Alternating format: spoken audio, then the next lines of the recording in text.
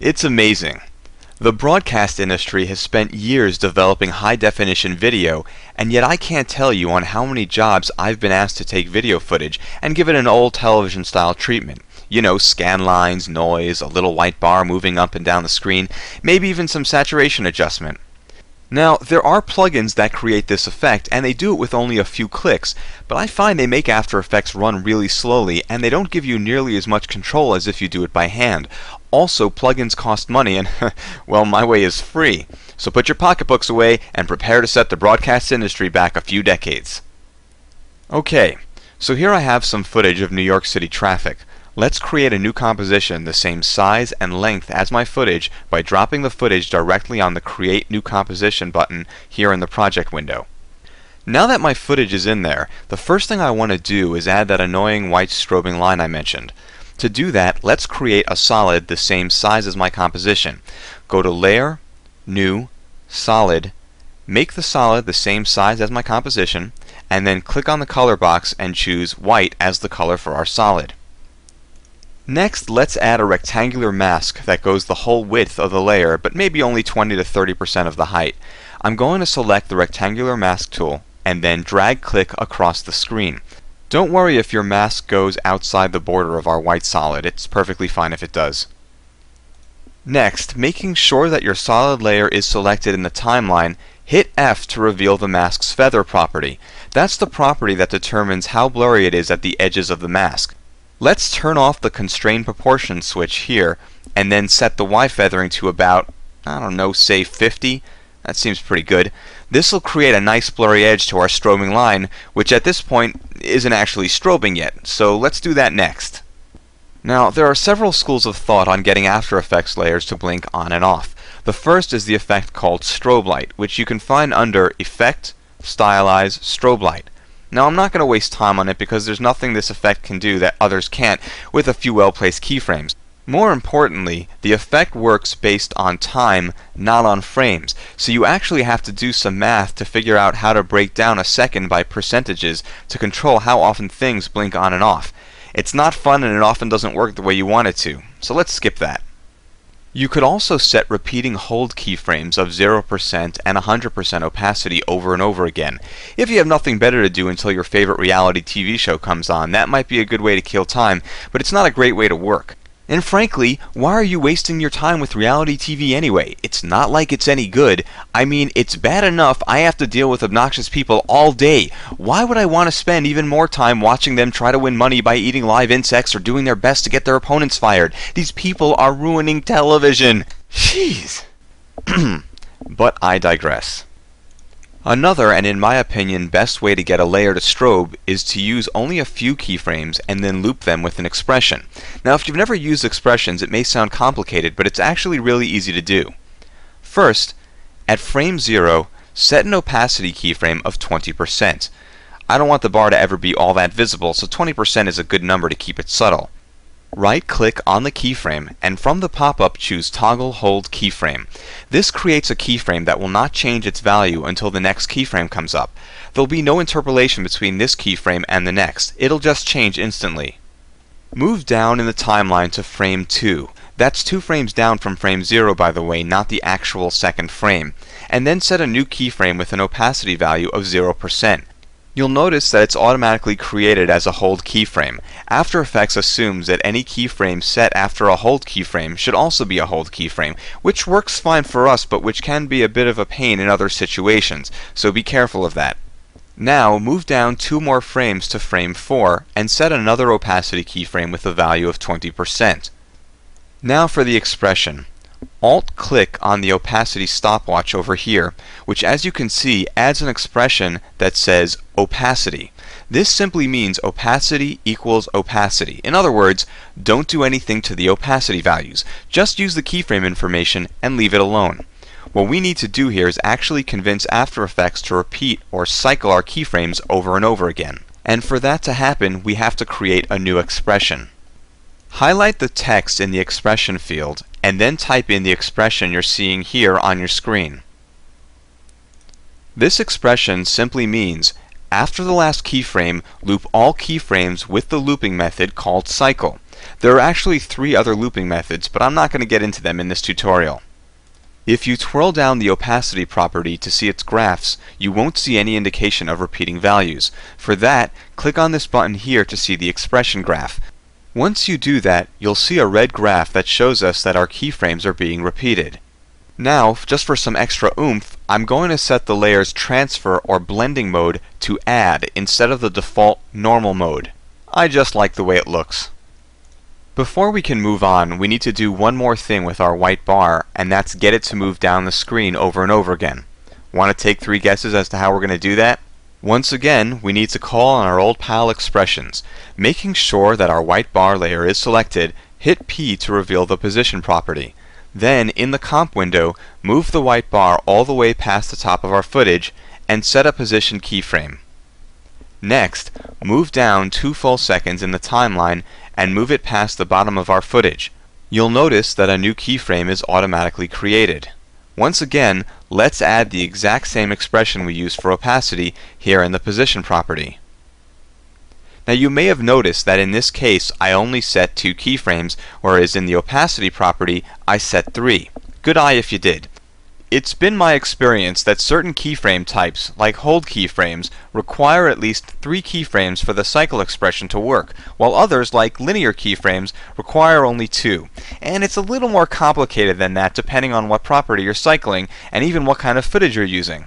While I have some theories as to why all of this happens, they're just guesses at best. So I'm going to stay out of trouble and leave this one to the expression experts and move on.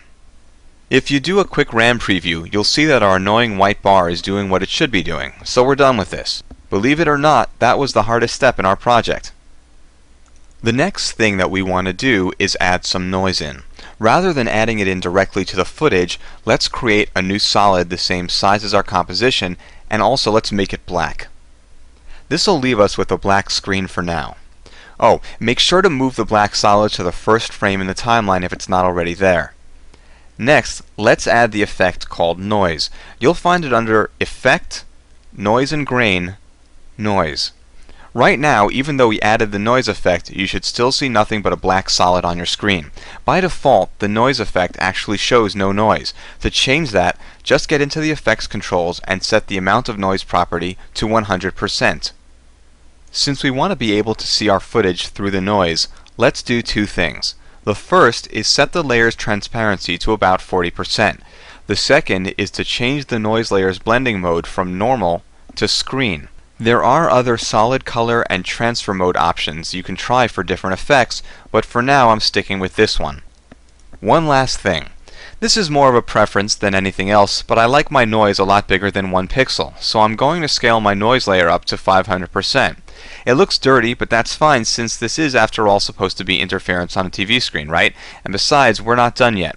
Do a quick RAM preview and you should have some nice dirty noise added to the footage. Next, let's add in the scan lines. I'm going to use the grid effect to do this. First, let's add a new solid the same size as our composition. It really doesn't matter what color it is, so just go for it. Next, add the grid effect found under Effect, Render, Grid.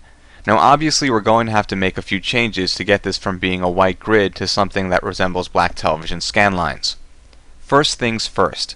Change the color property to black by clicking on the color box and choosing black from the gradient.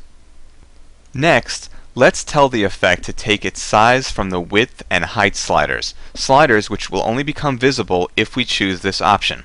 And there they are. We'll get back to them in a moment. Next, let's move the effect's anchor all the way to the side of the comp. Then, go back to the width slider and slide it up as high as it goes. As you can see, it stops at 200, meaning that the grid repeats the vertical lines every 200 pixels. We need it to go higher than that, so we'll just have to enter the value manually. Just click on the value and set it to something larger than the composition size so we don't see the next vertical line. I'll just go with 1000, which leaves us a good safety margin. Next, set the height to a value of 6, which repeats the horizontal lines every 6 pixels. Next, set the border size to a value of 6 also. This controls the thickness of the grid lines. Finally, set the feathering to a value of 4. This feathers the grid lines, making the edges transparent. If you do a quick RAM preview, you'll see our scene looking more and more like a TV with bad reception. Okay, so far so good. Just a few more touches and we're good to go. One thing I sometimes like to do is play with the color of my footage. There are a bunch of color effects that you can use, but why don't we play with the color balance effect for now? Select the footage layer and choose Effect, Adjust, Color Balance. In the Effect controls, set the midtone red balance to a value of 100. Another RAM preview and we have something looking very 70s. Not bad. Next, we're going to make the TV screen shape. Let's nest this composition into a new comp. In our new composition, let's create a new solid. You might want to pick a brighter color since it'll be easier to work with, but in the end it really won't matter what color it is. What is important is that you make the solid a perfect square. I'll go with 480 by 480, the height of my comp used for both the width and the height. Next, with my solid layer still selected, let's create a perfect square-shaped mask by double-clicking on the rectangular mask tool. Hit M to reveal the mask shape property, and click on this property's stopwatch to set a keyframe. Next, move down to about 2 seconds in the timeline, and making sure that you have the mask shape property selected, switch from the rectangular mask tool to the elliptical mask tool. Double-click on it, and the mask now becomes a perfect circle, and a keyframe for mask shape has also been created there.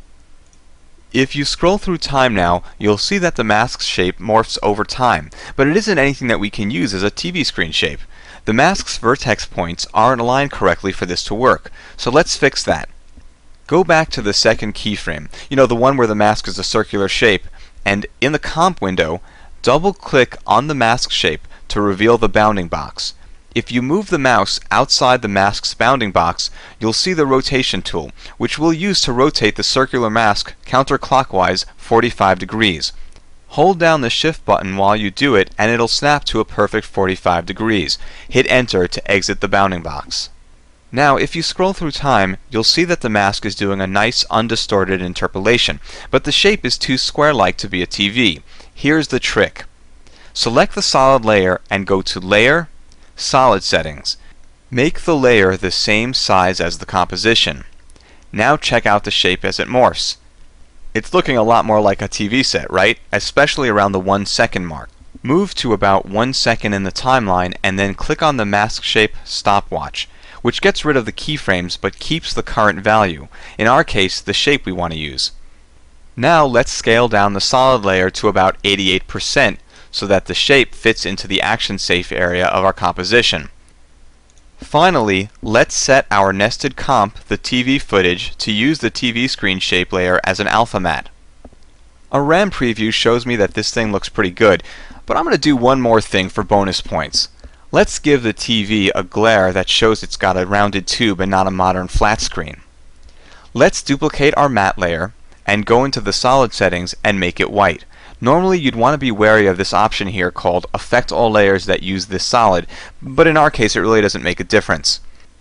Now make the solid visible by clicking on its eyeball switch and make sure this new solid layer is selected. Next, select the layer mask's lower right corner vertex and drag it close to the upper left corner. I know it looks a mess right now, but hang in there. Now activate the Convert Vertex tool, and then convert both the upper right and lower left corners to have hard edges. Next, let's feather the mask with a value of about 30. Yeah, that seems pretty good. And then set the layer's opacity to 50%. Finally, set the layer's blending mode to Add. Not bad if I do say so myself. It kind of reminds me of like one of the opening shots you'd see in a 70s sitcom. I'll catch you folks in the next one. This Creative Cow training video was filmed in front of a live studio audience.